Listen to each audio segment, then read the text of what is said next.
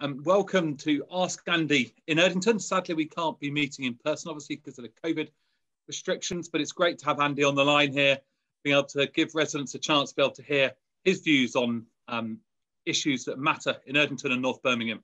And Andy, I know you've been a great friend to Erdington over the years, so it's really good to have you here today. Is there anything you'd like to say as an opening comment before we go to some of the questions we've got? Well, I'll be very brief because the whole purpose is, quote unquote, to ask Andy through you. But thank you for hosting it, Bobby, and delighted to be with residents. And of course, I'm just sorry we can't do it in person, but hopefully this format will work just as well. So very much looking forward to the evening. Super. Well, thank you very much for joining us, Andy. And to anyone who hasn't already submitted a question, please do send them in the chat and they'll get fed through, and we'll try and get through as many as possible tonight. Andy, the first question we've got is, you'll know from our campaigns around high streets and trying to do what we can to regenerate Erdington High Street, how important they are to local communities. Could you perhaps just touch a bit on what you think the future is of local centres like Erdington? Yes, with pleasure. And I know how very important this is to local residents. And I suspect lots of people on the line are saying, what's happening to our high street? So I'm actually a great believer in the future of high streets, actually. And you might, this is an odd way of just referring to the question, but today we've seen the terrible news that John Lewis is closing more shops. And I find myself as the ex-boss of John Lewis thinking, will they, I just do not know what they're at, because I am absolutely clear that the best retailers will be both online and they're in town centres as well. So I'm still a believer in the high street.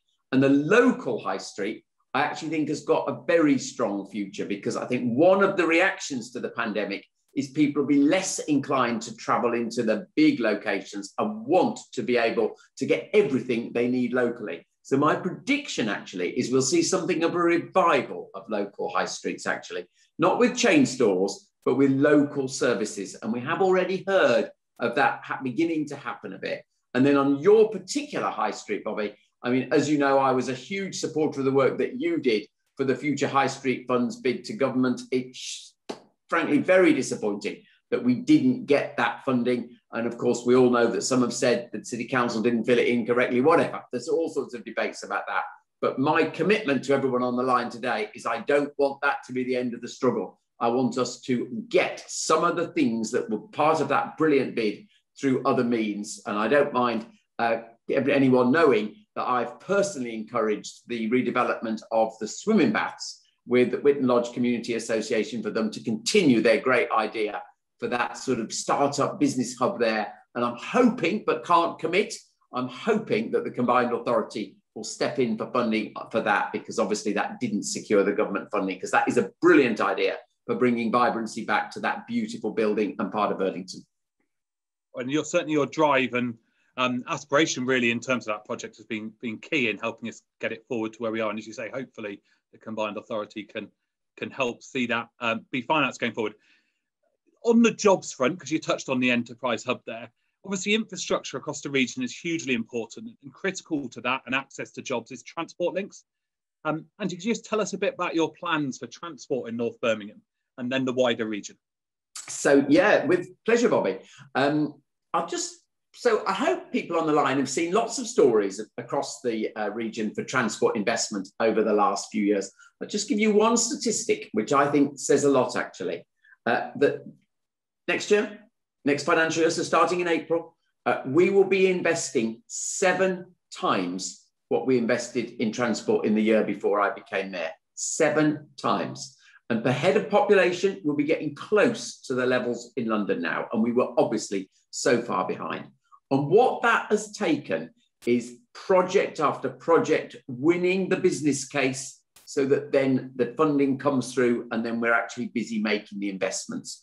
And some of the big sort of high profile investments have been the metro extensions. That's not for Erdington just yet because you have a perfectly good train service, but there's areas of the conurbation that don't have a good train service, obviously the metro extension. And then of course, we've just had the news of reopening railway lines that have been closed since Beeching. And that, of course, includes the Camp Hill line in South Birmingham. So some really big, meaty projects like that. If you come to Erdington, one thing I am very pleased with is we've managed to get West Midlands Trains to honour its commitment when they got the franchise to completely replace the rolling stock on the Cross City line. That will be coming in later this year, brand new electric stock, and critically more carriages. So all of the units will be 6 carriages rather than 3.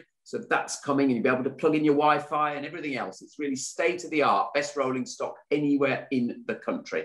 And then also there are just some things that may be smaller, but I think are very important. Over the whole area for 4 years, we've frozen bus fares. That's never happened before for a period of 4 years in the West Midlands, never happened anywhere in the country. And that has really helped people who perhaps are not the best paid, who have to use the bus. And of course, we introduced our half price fares for apprentices and trainees at the beginning. And those lower fares has actually driven more people to use the bus pre-pandemic. And so from National Express's point of view, that's how the maths has worked. More people, but lower fares.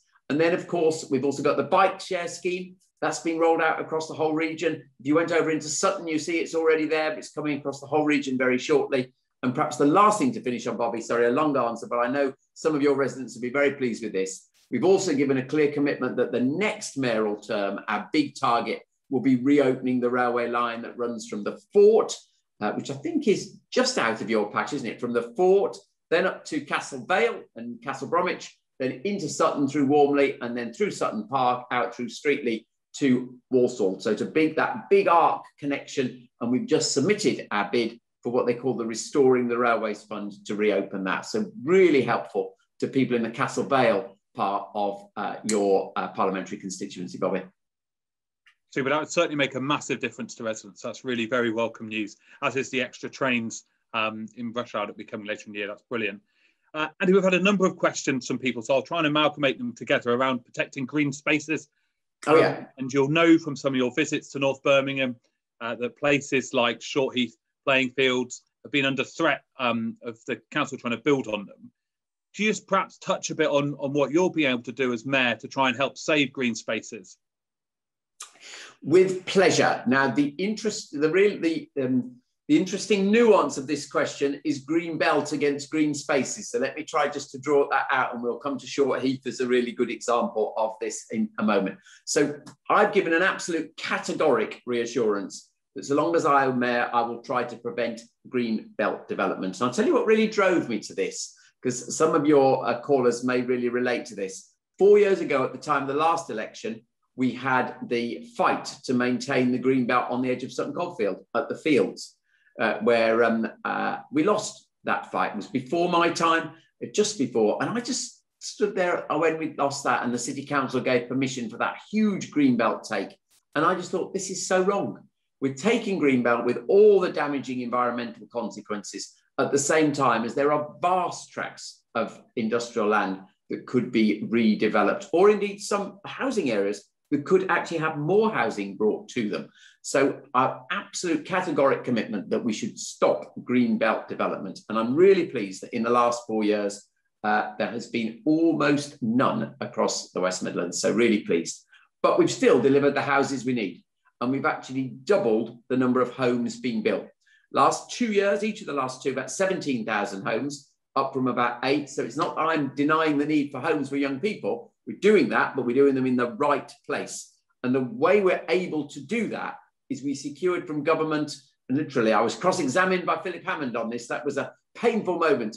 We've secured from government now about £450 million for the regeneration of old derelict sites. And then that then makes a scheme viable for a developer. And a brilliant recent example in Birmingham of this, it's South Birmingham, not North Birmingham, I hope I'm allowed to say that, but it's one we all understand, all us Brummies understand it, obviously Longbridge.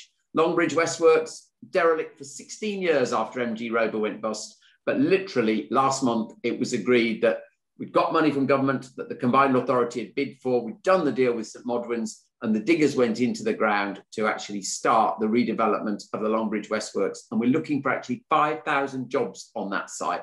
So really exciting. And I'm actually pleased to say that wouldn't have happened if I hadn't been banging on their door lobbying for it. So please.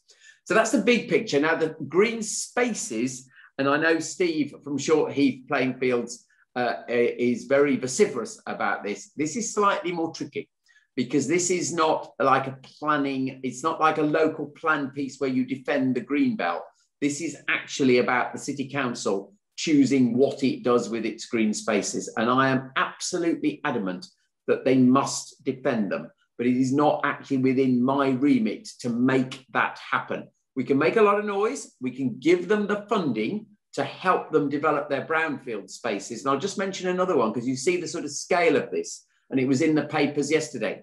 There's a wonderful development in Digbeth that we call Stone Yard, and it was just signed off last Friday. 900 homes on brownfield site in Digbeth.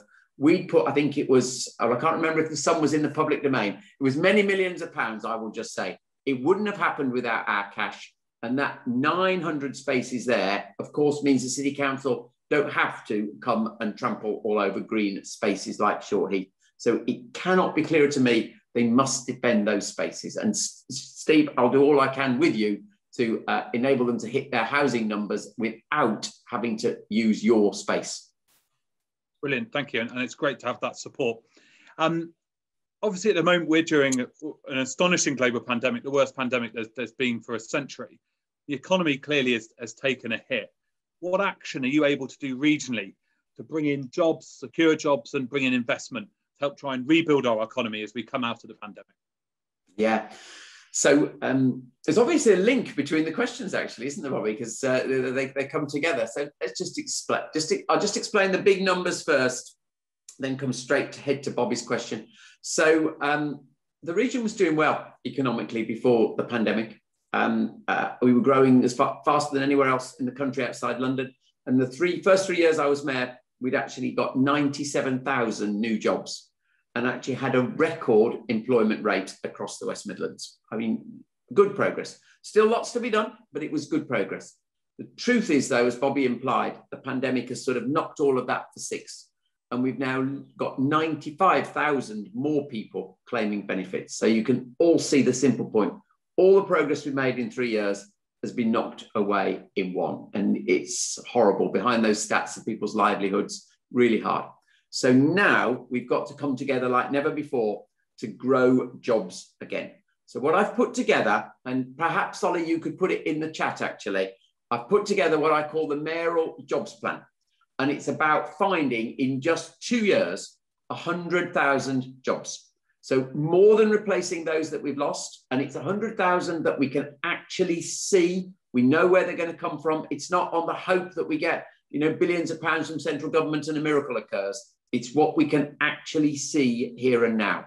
And it talks about the areas that are going to be providing jobs in construction right now. So, for example, HS2, there'll be 5,000 jobs in that. The building of the Commonwealth Games, there'll probably be 5,000 or 6,000 jobs there. You think about some of the transport schemes we've just talked about. There's 1,000 jobs in creating that. There's 1,000 jobs in the house building we've talked about. So you begin to tot them all up. And then some of the big sectors that we're also investing behind, the life sciences sector, for example, that big development down in Selly Oak, they've talked about 10,000 jobs there in 10 years. We've just taken 1,000 in our 100,000 numbers. So you can see how it begins to add up. And what we've done is we've said, where is that 100,000 coming from?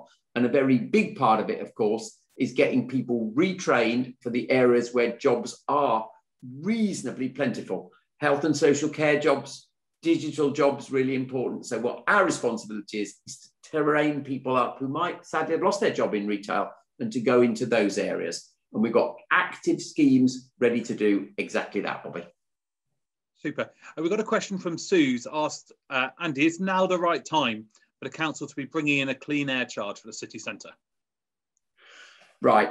Thank you for the question. I need to be scrupulously fair here. The council are under pressure from the government to do it. It would be ever so easy for me to say no, no, no, but they are under pressure to do it. And I do think ultimately the mission of clean air is absolutely right. But how they're doing it is not right. Let's be really clear. So we've argued right since the first consultation that it shouldn't be 24/7. It's not in London. Why should it be here? It shouldn't have the same geography as they're proposing, because a lot of business areas where there's lots of small businesses will be badly affected. It should have further help for the lowly paid who perhaps can't make the conversion to clean cars. And it certainly should have more help for people like taxi drivers. So if it was me, I would probably still go ahead with some form of zone. Maybe I'd be able to persuade the government to delay it, but I certainly wouldn't go ahead with it in as draconian a way as it is. And by the way, what they're doing is the whole sort of stick of don't do this. What I'm trying to do is find the public transport alternatives to give people the best transport so they don't necessarily have to drive into the city. So I hope that's a very fair answer, because I don't just want to bash, because I do think underneath it all, there's an issue that we all reach into. And just one last thought, and Bobby's been vociferous on this and absolutely right. There are other things you can do other than charge people. There's much more carrot. There've been lots of talks, lots of proposals that Bobby's made about greening our infrastructure, which would have done a huge amount to improve pollution levels in the city. And frankly, they turned a deaf ear to all of that. So we get this very draconian scheme because they've not done other things. And that's the thing they must be accountable for. Why haven't they dealt with lots of the other things, winning those transport investments, putting green infrastructure in over the years before? I hope that's a very fair answer. I think so. Thank you, Andy. Matt's asked about what are the chances of getting cinemas back into our local centres, and specifically back into Erdington local centre? Gosh, no, that's an original question. I've not thought of that. Well, I think cinema operators have had just about the worst time of anybody in the pandemic, so it's probably not the right time to ask. But I'll tell you, you'll think this is a mad thing for me to say. I once tried to buy a cinema, actually, a little local cinema. And I was a great believer in it, actually. It was in a little Welsh town where I go on my holidays. I've been going for years and years and years, as all Brummies do. I'll tell you where it is, actually, just a Towyn on the Welsh coast. And I did get as far as putting the bid in to buy the cinema. I had the little team that we were going to do to operate it. And the reason for it, it was going to be closed. In the end, someone else came in and operated it brilliant. And I was released from worrying about popcorn. But the point was that I understood that it was at the heart of the community. And I actually think there is an opportunity in communities to bring back local cinemas, actually, because they do provide that sort of glue. But you can probably turn them like almost into a little arts centre. And there's absolutely no reason why in Erdington we shouldn't aspire to something like that, actually. And I think it's a really good idea, actually. It's interesting, actually. Another part of the city, you might know the Royalty in Harborne. The trusts that are looking to regenerate that, which we're working with, are thinking about a little art cinema. So it's interesting how another part of the city, they're already well onto it and are thinking about it. But yeah, I'd love to see the thinking on that, actually, because I think it's a great idea. Absolutely. It's something we've been very keen to see come into the area, because the last cinema in Erdington was got rid of by the JAG because they owned the site and they needed it for expanding the site, which obviously we're both supportive of the JAG here. But it did mean we lost our cinema. So it wasn't lost because of lack of demand. It was lost because of the space was taken. So yeah, it would be good to get one back on High Street. Andy, Joanne's asked about antisocial behaviour and what you can do. Now, I appreciate it's not entirely your remit, but do you want to just perhaps touch on drugs and ASB in the region? I will, and I will touch on the bit of crime that is my responsibility, which I think gives a bit of a feeling about my attitude to this.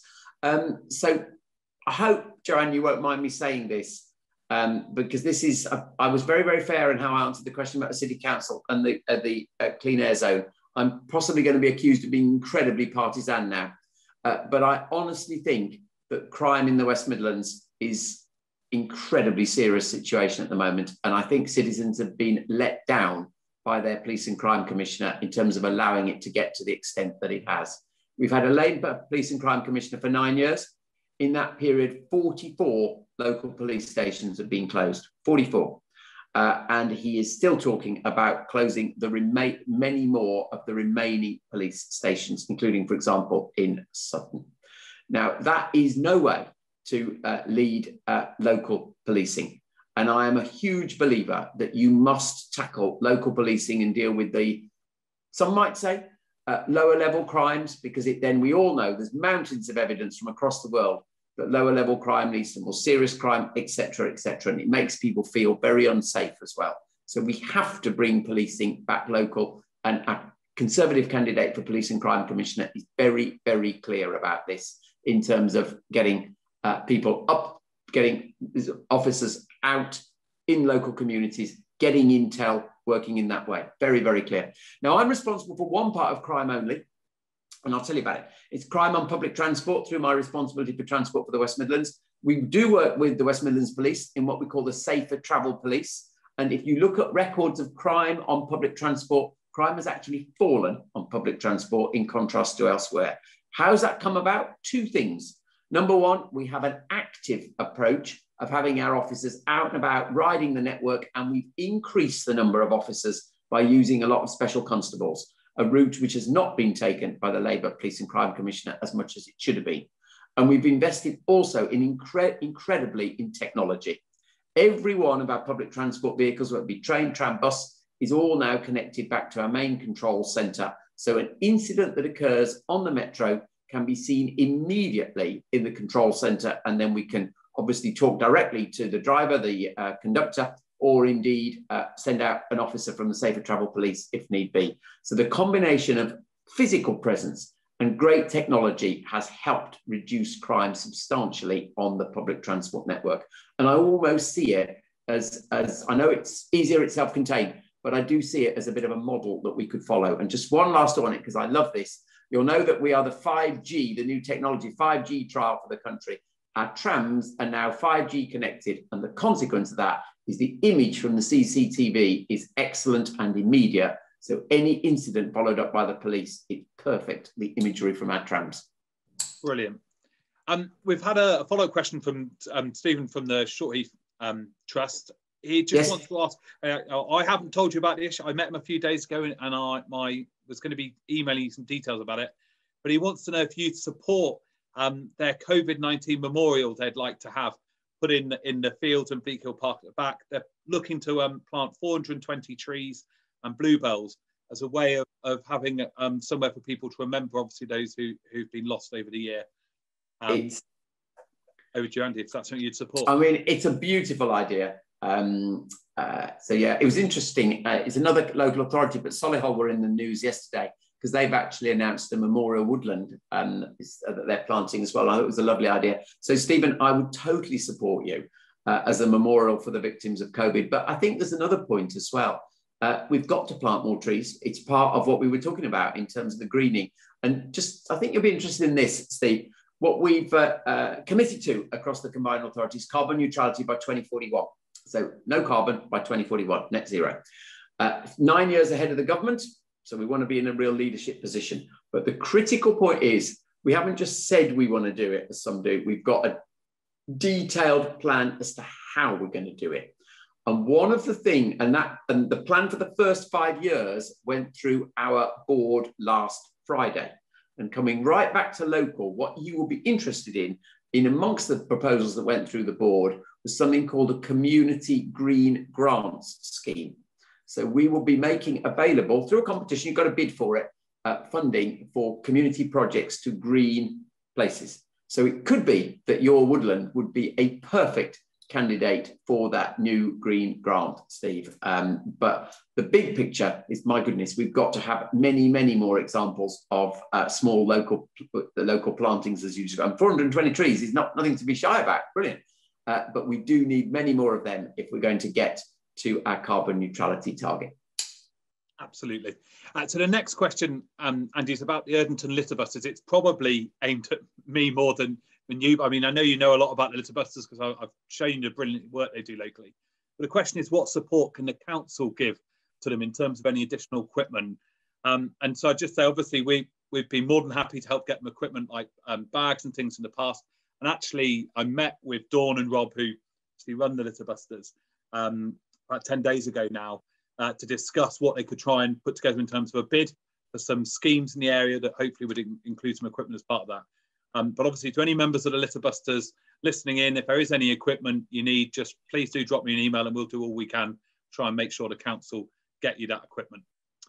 Andy, the next question we've got is from Junior, who wants to ask about what can be done to help reduce the number of HMOs in Erdington. Actually, so it's a three-part question, so I'll give you the three parts and you can answer them as you want. So it's reducing the number of HMOs in the area, eliminate the number of off licenses that sell alcohols 24 hours a day, and be more proactive in terms of sweeping the roads and graffiti removal. And obviously, I touched on just there about some of the work residents themselves are doing through the litter busters to both clean up litter and actually remove graffiti where the councils fail to do. So I'll give you my view. I might need a bit of help from Bobby because he obviously is right on top of all the local council issues. I think the first thing I would say, which is much more of an instinctive thing than anything else, is this whole question of litter. I mean, it appalls me, frankly. I'm very proud of the West Midlands, as everybody knows, but I'm actually ashamed of the cleanliness of our streets, actually. And I'm not going to say too much about it now, but you will see in our manifesto when it comes out in 2 weeks' time, there will be a big commitment to this. We are going to welcome the world here for the Commonwealth Games next year. We cannot let the world come and see the lack of cleanliness in our city. I'll say in region, but I promise you, Birmingham is far, far worse than any other part of the West Midlands. I mean, there are challenges elsewhere, but not to the scale of Birmingham. And some of our boroughs actually do a beautiful job at their cleanliness, but we have to lean into this in a big way.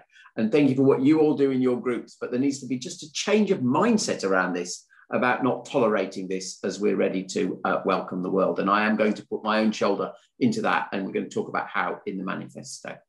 HMOs, now, I'm going to ask Bobby just to help me out on this. I thought that the council had actually made a change of ruling around this. And I know you pushed very, very hard for this.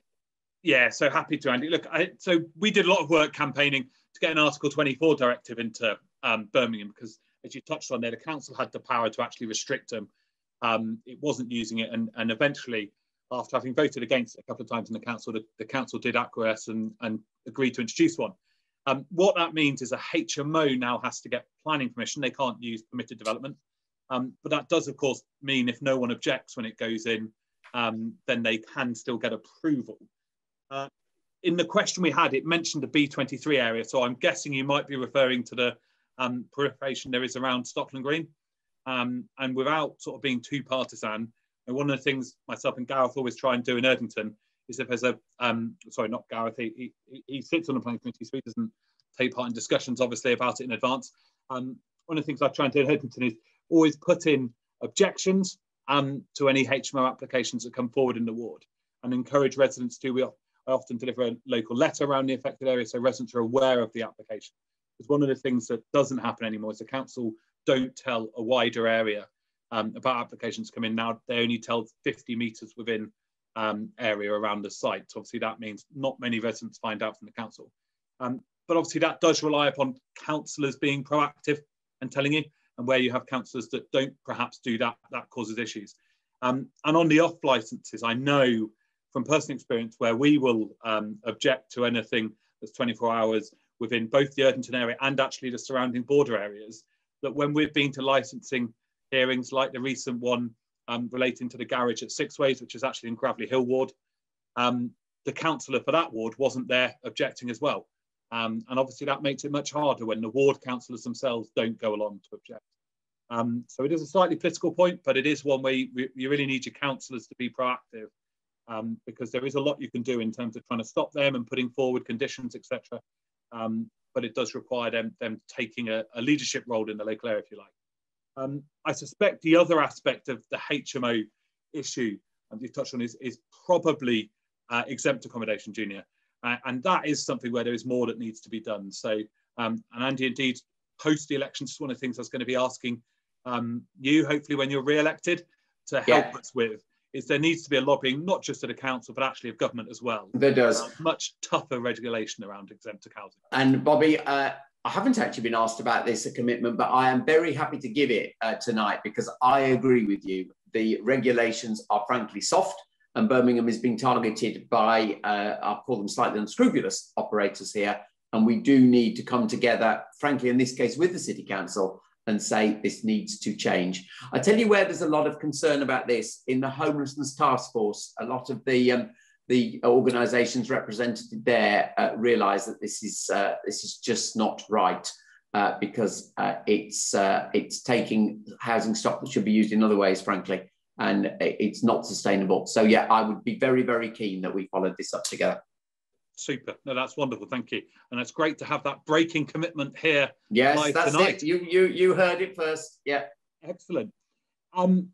Jay Singh Sohal, who you'll know very well because he's heard a of him. Conservative candidate for the Police and Crime Commissioner, has asked, obviously Jay's been campaigning to stop police station closures, and he's asking you, Andy, will you continue to speak to the PCC on behalf of concerned residents about the issues there have been with community policing and police stations being taken away from areas? Yeah, so Jay, thank you for your question. And I probably said a little bit about it earlier on, but the answer to the question is, of course, yes. So let's just be really clear. The existing Police and Crime Commissioner and his predecessor have closed 44 police stations. Jay is giving a very clear commitment to stop the police station closures. But the reason Jay asked me this question publicly is the current Police and Crime Commissioner is trying to entrap me into somehow sort of condoning what he's done. But that is not going to work, because I am absolutely clear in my mind. It's his decision alone, and he must be accountable, and his party must be accountable at the ballot box for the decision to close 44 police stations. It has not been the right thing to do, because it has definitely denuded frontline police presence. So absolutely, Jay, I stand foursquare behind your campaign to not necessarily just stop the proposed closures, think about where we can bring back further frontline police presence, even if it's not in quite the same way as it was before. Brilliant. Andy, you'll know well that one of the biggest employers in the area is Jaguar Land Rover. Yes. And clearly, we need to do all we can to make sure that Jaguar Land Rover have got a strong future here, not just as a company, but actually here specifically in Castle Brom, down by Castle Vale, where the factory is, that provides so many jobs. Could you perhaps just talk a bit about the work you've been doing trying to support them? Yeah, willingly, Bobby, because I think this is I think this is an interesting story, because people don't necessarily think of politicians, let alone local politicians, stepping into this in the way. But I'm very clear, my job is the economy of the region going forward, and JLR is the biggest private sector employer here. So I need to have the CEO of Jaguar Land Rover on speed dial. That's sort of how it should be. And given my whole business background myself, I just think that's right. And that's what I've tried to do. And a number of things I would call out. First of all, as they've tried to move to their electric future, I've tried to stand absolutely foursquare with them in terms of lobbying the government for the support for what will become the gigafactory. And let's just to be really clear why this is so important.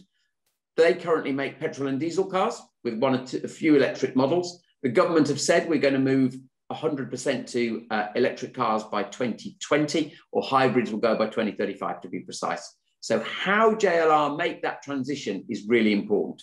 And then the factory that makes the batteries will become the heart of this new electric vehicle. So we need to make sure that factory is here in the West Midlands. So I've been working actively with JLR to secure the funding from government for that. We've now announced our site for it will be in Coventry at the airport, but it will serve their plants across the whole of the West Midlands. Let's be clear, they haven't actually formally confirmed their status as a customer yet, but you know, it's all, their strategy is clear, the gigafactory alongside it is clear, so it will come together. So working on that. But then there are also some very practical things you work on. We've been working on the supply of power to that site as well, how expensive that power is. We've been working actually when they were looking back in the summer of 2019 at preparing their whole question around Brexit preparations. I was with the Secretary of State talking about the export funding they had. They received £500 million of funding. I know I was there when it was all negotiated. And then just this last summer,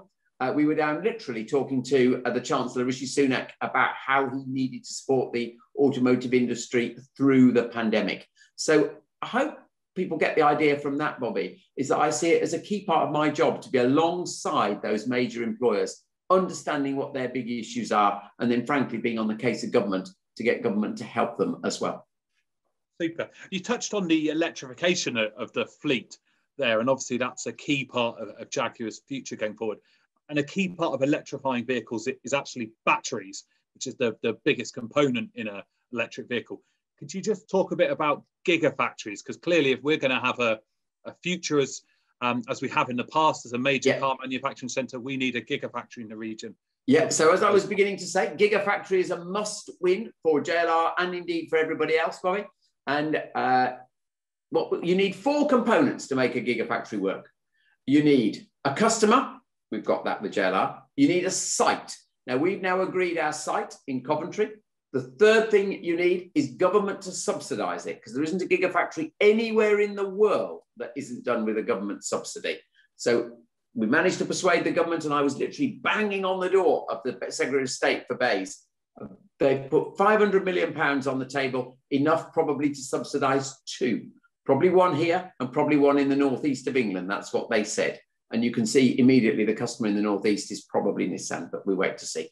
But then the last thing we need, and this brings us right up to date, is the guy who's actually going to run that factory. And that is probably either a Chinese, Japanese, or Korean company.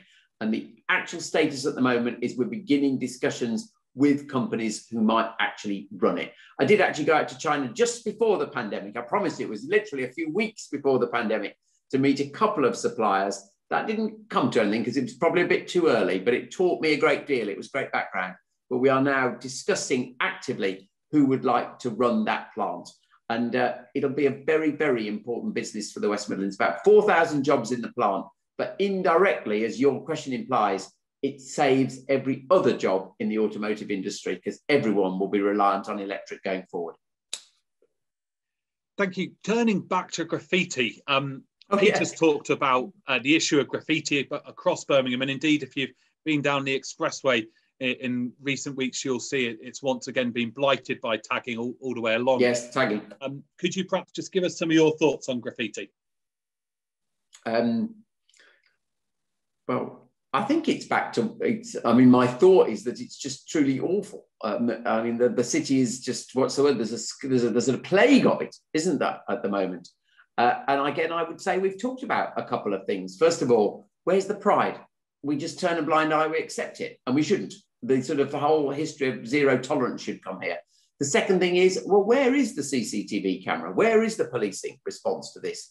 My suspicion is it's a relatively small number of people who are doing this. And my suspicion is they're probably captured, but we haven't followed with the images captured, but not followed up. So, Bobby, I have a sort of feeling we just can't tolerate this. And we should be asking the police what is happening about this. Absolutely. I think it's a bit of that broken windows thing, isn't it? Where actually, if you let the little things get away with, that causes sort of bigger issues.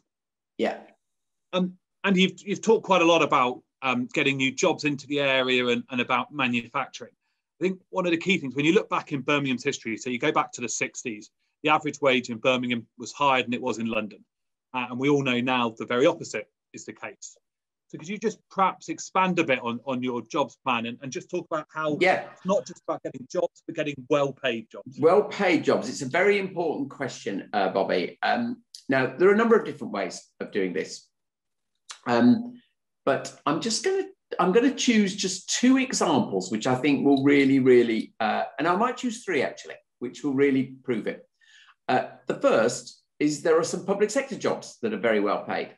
So actually, one of the things we've done over the last few months is lobby for government to move some of their jobs here. And therefore, it was brilliant to have the breakthrough that Wolverhampton's going to have the Ministry of Housing and Birmingham is going to have the Department of Transport. And by the way, there's 500 jobs certain, and they're not just back office jobs, which was the sort of failure of government jobs being moved out previously. These are senior civil servants. And the reason I wanted those 2 departments is they're the 2 where our economy is leading. So to have the people who've got the brains of the Department of Transport here, sat in the city, it'll help work alongside. We've just talked about JLR, we've talked about the massive investment in public transport. It's having all of the bits of that there. So that was a lot of lobbying for those good jobs, and it's come right. The second sector that I think is really interesting, which we don't tend to talk about much in these calls, is the creative sector.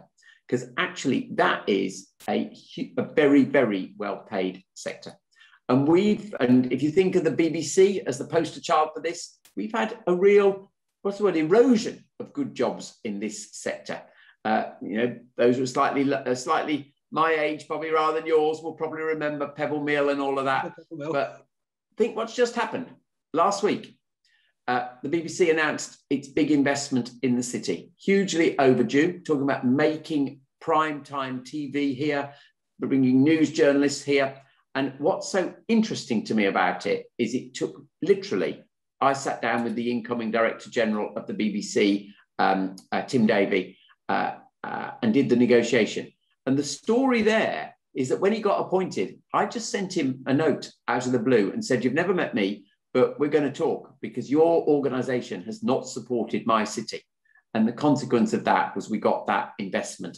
And the reason why I pull that out is the BBC is like a catalyst.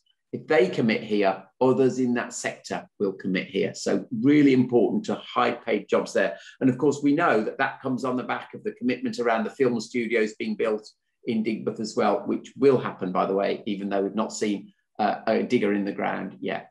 And then the third area is digital. Some of the best jobs of the future will be in the digital sector. And that's why it was so exciting that we saw ASOS make their commitment here. It's why it's so exciting that a company like Advanced IT in the financial services sector here. And it's why what we're doing, slightly different answer to the question, is we're trying to get more people trained really well for the jobs in the digital sector. Because if you go in the sort of online recruitment pages at the moment, overwhelmingly, it's digital sector jobs that are there. So hopefully your residents will think, yeah, you can see how these bits fit together, not just to get any job, but to get some in some sectors that are growing and creating really good jobs of the future. I think you just touched on there at the end. Another key aspect of it as well is about getting young people into those opportunities. So is there anything specifically you're sort of also doing to help try and tackle the issue of rising youth unemployment? Yeah, so this is really difficult after the pandemic. We're at 41,250. It's a number that's sort of etched on my mind as young people across the region are unemployed, and it's basically doubled over the last year. So really big challenge. So I think there's lots of government schemes is the first thing to say. There's the Kickstart scheme, which is aiming to have 20,000 people across the region. So you see the big scale commitment there. But the thing that I am particularly responsible for is the training. So in our jobs plan, we've got 10,000 opportunities with our colleges on what we call sector-based work academies. It's hardly the most sexy title. We didn't have a marketing degree for that, but the clue's in the title. It's about which sectors are growing. How do we make sure in the colleges we get people trained in the relevant skills? Big sector construction, I talked about the jobs there. So actually to get to learn to drive the dumper truck, get to learn to do the bricklaying, the carpentry, the electrician, all of that, those practical skills. Then big sector is recruitment for health and social care. A lot of jobs available in that health sector at the moment, particularly as we're not bringing people in from Europe on the back of Brexit. So work with a lot of our colleges on that. And then one, just to give a really novel idea, which I think is a brilliant example. It's actually from Wolverhampton, not Birmingham, but I think it's so good. We've just put 720 vacancies live with a new faculty there for looking for mechanics for electric vehicles. We've talked about all vehicles becoming electric. Most of our mechanics don't know about electric vehicles. 720 new opportunities there. So again, I hope people think, yeah, they're thinking about where the new roles are. And our job, the funding that we have, is to make sure our young people are trained for those roles. Super, thank you much. And that's a really key point, isn't it? As the vehicles turn to electric, obviously it's a different type of engineering that we need for the people that fix them and keep them on the road. Andy, just turning to culture for a second. So you might not know Benjamin Stone, who was a MP for our area long ago, and he was the first mayor of Sutton Coldfield, was an Erdington resident at the place that's now the John Taylor Hospice. He has the most portraits in the National Portrait Gallery out of anyone who's got any portraits there. So, because he did a huge amount of photography. One of the things we'd love to try and do long term is get some cultural venues into the local area. It actually would allow some of that culture that originates from our area to be shown locally again in Erdington. What's your view on trying to get culture out of the city centres and into the regions, if you like, and the impact that can have on local centres? It's a brilliant question. So we talked about cinema earlier on, and I talked very positively about that. So I'm a huge believer in this. And again, just the evidence that that's not just talk, it's action. When we got the Cultural Recovery Fund, which was the government's funding for the big cultural institutions, and actually Birmingham did very well from it. I think per head of population, Birmingham and Coventry were actually comparable with London because we've got some big cultural institutions, the BRB, the CBSO, you name it, the Museum and Art Gallery, but they're all city centre based. And actually other parts of our conurbation did not do as well. So I was straight on to the regional director of the Arts Council, particularly I will admit about some of the suburban areas in the Black Country being underrepresented. And he basically said, well, you're right, Andy, but you've got to come forward with a proposal. So the door is open with the Arts Council. So if there was something about a really high quality local facility, we definitely could put that proposal together and push it through to the Arts Council, because he was basically saying, yeah, you're right, Andy. The region's culture has been, it's brilliant. And those institutions that I just named are literally world class. And that's something to cherish in the city.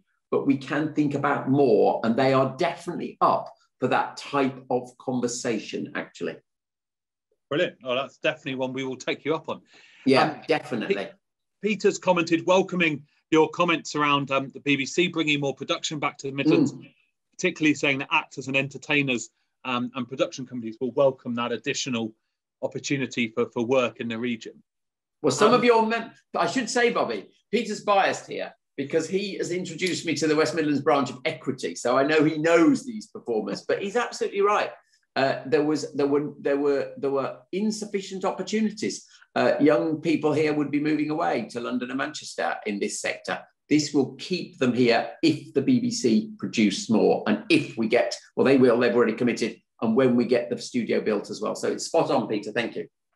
And that's absolutely right, isn't it? It's about keeping our talent, not just in that industry, but in all industries in the region, not going elsewhere in the country, taking their skills away with them.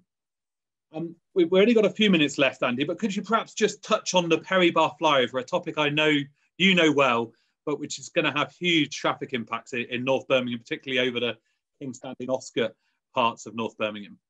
You probably saw me put my head in my hands there, your viewers will. Yeah. Well, I mean, you can see for the first time tonight, I've sort of lost my words. I am absolutely staggered as to why a perfectly good piece of infrastructure that supported express buses whizzing over it has been knocked down.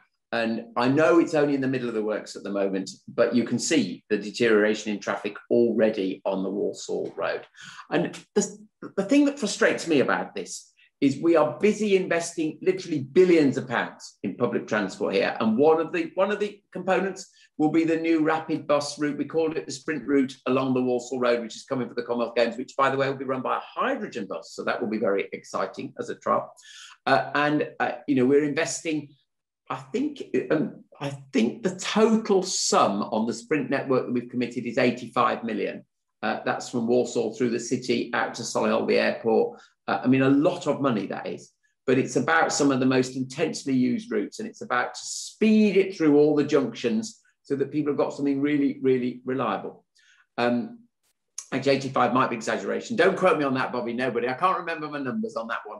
But we're spending an enormous amount of money to do that, to speed it through. And then in the next breath, the council are doing an action that I know that their internal report said it would lead to a deterioration in journey times. And they've not been honest really about that, but it definitely said that. And so I just think it's the wrong decision. What we are pressing on with, again, though, TFWM, as I say, the improvement in the sprint facility there. Recent news, we've also committed to a full replacement of Perry Bar Station, complete rebuild for the Commonwealth Games. That's the WMCA paying the lion's share of that. And of course, what we will also have committed to in my 2040 plan is looking at how we can eventually get the whole sort of sprint metro link up to the sort of backside of Erdington, up towards Boldmere from Perry Bar as well, up the Aldridge Road and through that way. So big plans, but the Perry Bar flyover was not the right decision. Definitely, and it's a common theme, I think you mentioned there, about the fact that the details come out when you look at the council cabinet decisions around this. Obviously, we touched earlier on the travel tax that's coming in on the city centre, and the council's own report said that's going to hurt the least well off in the city the most. It did. And yeah, there's some real shame around the decision making that's been taken there. Matt's commented it's been brilliant to hear such positivity on the air tonight. So I think that goes to show, I think, the verve that you bring to the role as a real cheerleader for our region. And perhaps, Andy, do you want to touch on the joy it brings you to be our region's champion? Yes, Bobby, you just cut out momentarily. I think you said the joy it brings to me. Absolutely, sorry, being our region's champion. No, well, I think actually, Matt, it's lovely of you to say that, but I think there's something really important behind your observation, actually. which is that I hope this isn't immodest the way I'm going to answer this. This was a particular new political role that was created 5 years ago, and the first election was 4 years ago. And I'd been very happy in my business role, but I decided to give up my business role to come and do this role because I actually thought it was very suited to me. I don't actually think I'd be a very good MP, frankly, taking the whip, towing the line, all that. But this role I saw as an executive role leading the region. And it's about putting the cases together for investment for change, finding the other leaders around. We talked about the CEO of Jaguar Land Rover earlier on. We talked about the arts. We talked about all sorts of people in a sense tonight who've been in that. But my role is to be the sort of glue who pulls them together. And then actually to get out there and tell the story and convince other people to invest in the West Midlands. And that's what you do when you're leading your own business, actually. I didn't own the business. I was there temporarily in John Lewis, but I felt like it was my own business. But that's what you learn to do. And that's why I thought I was suited to this role of being the champion, the cheerleader. And I hope this isn't an inappropriate thing to say, but the way David Cameron described this to me, because it was his government that brought in these mayors. Let's remember that it was Conservative government that brought it. He said to me, Andy, when I want to speak to London, when he was Prime Minister, he said, I speak to Boris, who was then, of course, Mayor of London. But when I want to speak to the West Midlands, who do I speak to? There isn't a single unifying voice. And I thought, yeah, that's spot on, Mr. Prime Minister. And it was then I thought there does need to be somebody who's that unifying voice, that champion. And frankly, whether you're sitting in front of government ministers trying to persuade them to spend £1 billion on the Commonwealth Games, or whether you're sitting in front of an Indian investor trying to set up a factory here, or whether you are talking to a civil servant who you want to get the money for our homeless schemes, that same confidence in our place is what's so important. And I genuinely think this role, confidence and ability to sell the story, is a key part of it, Matt. So your observation hints at something I think much, much, much more important than maybe you might first have thought. I think that's a really important point, because actually, you know, when you go to companies trying to get them to invest, if you tell them how bad a place is, they're not going to invest. You need to be singing those positives, not just for our local area, but of our region as a whole. And I know that's something you do really well on behalf of our region. We've had a comment from Sue, who's asked, can we have more of these webinars? So obviously people haven't had enough of us yet. Maybe there's a TV show there later. But Andy, could you just talk a bit about the webinar program you've been doing across the region? And then so Sue, but there are only so many hours in the day. So there's an important principle behind your comment, Sue, and that's why Bobby's invited me to say something. There's the point about accountability here. If you are the directly elected mayor, I do think you should be accessible to your residents. Now, that's quite hard with 3 million people, obviously. But from day one of being elected, and actually in the previous campaign, I've done these Ask Andys until the pandemic struck. We did them pretty regularly in physical locations. Actually, one of the best in the Erdington patch was in the Castlevale Social Club. Anyone can come along. And just as tonight, I did not know what the questions were going to be about. You could probably guess that I could work out some of Bobby's early ones, some of the big subjects, but the rest of them, I hadn't got a clue what they were going to be about. And I do think there's something about that spontaneity of accountability. And that's why I'm a great believer in doing it. And it's been interesting that we've been able to do it just as well virtually. So we've done it over 4 years. But to be very honest, as we've got nearer to the election, we've made sure there's at least one in every major area of the conurbation, so that we've been having these for the last few weeks, and we will run up to the election with them. And I'm glad that you think it's a good idea. So brilliant. And just to say locally, obviously, we've had a couple of online ward meetings, so it's pretty similar to a webinar, but we'll be looking to have some more going forward. And indeed, if people are saying they're popular and they like this format more than the in-person stuff, then we can look to do more when we unlock as well locally, to make sure that we're as accessible as possible to everyone. Because I'd say that's something we've been really keen for. And indeed, Sue's come back to say she definitely thinks it's better virtually. So that's certainly something we'll look to continue being able to make available to people. We're into the last couple of minutes now, Andy, but I just wanted, before I give you a chance to make any sort of concluding comments you want to. I can't let you go without asking you, given the year we've had, what perhaps might have been your favourite TV programme that you've watched during lockdown, because so many people have been stuck at home having to watch TV instead of being able to go out and socialise. I'm sure there's something you've discovered that you'd be willing to tell everyone. Yeah, I don't mind. I will. You'll actually be surprised by my answer to this. The thing that I've enjoyed recently, there's two answers to it. The first one is really cringe-making. I did become a bit of a devotee of the Crown last summer. I literally, I'd never been into it, but I literally gorged on it from the start of the series till about, when did I stop watching it? Before Margaret Thatcher became PM and Lady Di appeared on the scene. So all that's left to be done. I did do that last summer. Stephen Hughes says he's surprised I have time. I made time for that. And then another thing I have made time for recently, and this will be the one you'll be surprised by. There's a really quite sad series called It's a Sin. It's just a small number of programs from Russell T Davies. And he wrote about young Londoners in the 80s in the sort of AIDS crisis. And that's my era, actually. We left university in 85 and went to London. And I certainly couldn't relate to the hedonism of what we saw on the programme. I thought, what did I miss out on? But to that era, I could relate to. So that was another thing I did make time for, Bobby. Brilliant, super. Well, personally, it's Line of Duty, which I'd never watched before lockdown. But I frankly spent the entirety of the first series pausing it, working out what location in Birmingham it was. And what possible. Yeah, that's good. That brings us to the end of the questions. We've got just a minute left. Andy, is there any sort of concluding comments you'd like to make? Well, no, I don't need to say much, Bobby. Thank you for chairing is the first thing to say. Thank you very much to everyone who's participated. Some really interesting, it's always interesting for me to hear what people are interested in. So I've got a lot about litter and graffiti amongst other bigger subjects today.